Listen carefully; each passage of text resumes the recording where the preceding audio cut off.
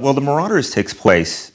in southern Louisiana in 2010 after the BP oil spill, and it concerns mainly a out-of-work shrimper named Gus Lindquist who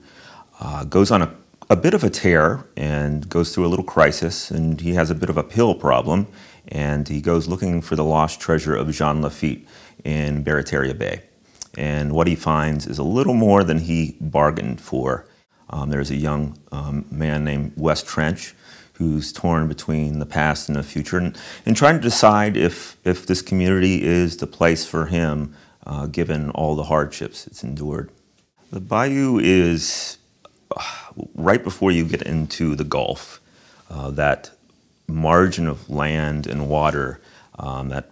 hosts many islands and is the fishing ground and shrimping ground for a large community down there in southern Louisiana. This particular place in the book is called Barataria Bay,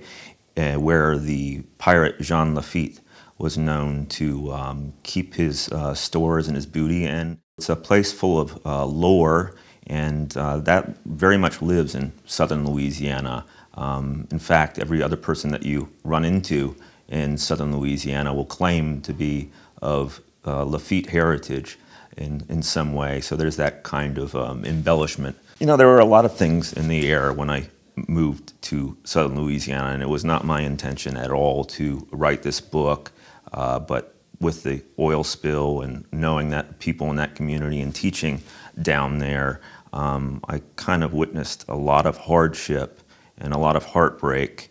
but at the same time, these people had a great sense of humor about it and kind of countenanced all these hardships with something that I really admired. But to write about this time and place,